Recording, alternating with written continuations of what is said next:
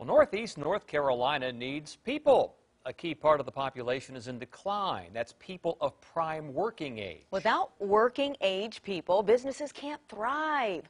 But there is an agency working to change that. Today on Your Side's Lex Gray has the story from Ocracoke. Fixing the population problem here in Northeast North Carolina means convincing young people to stay by showing them there are good jobs right where they grew up. And one of those jobs brings us here to the Hatteras Ocracoke Ferry. Okie dokie. I used to work down in Ocracoke, but I come back here because I live right in Frisco. As far as offices go, this is tough to beat. The benefits aren't bad either. You get to see pretty sunrises and sunsets. There are more practical perks as well. Work 30 years, you get a good retirement. They have benefits and insurance. I mean, that was kind of important. Meet Matt Knuckles, NCDOT ferry oiler. It's a good job. It's a good, steady job. Getting that message out to young people is the goal of a new campaign called Work Local.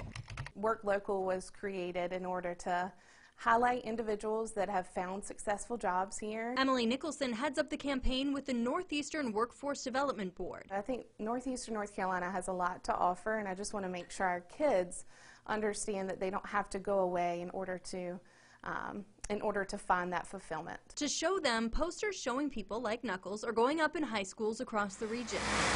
If you want to stay in your community and work, there's nothing wrong with that. Nicholson is living what she's pitching. She left Juwan County for college, then came right back. It's very helpful to be around that family structure, around that support system. Plus, she and Knuckles want people to know you don't have to load on student debt to get a good job here. You just kind of learn as you go. They give you little courses in there for whatever job you're going to do, and you just kind of learn with whoever's training you. Keeping people like Knuckles connected with good jobs has a ripple effect on Northeast North Carolina's economy.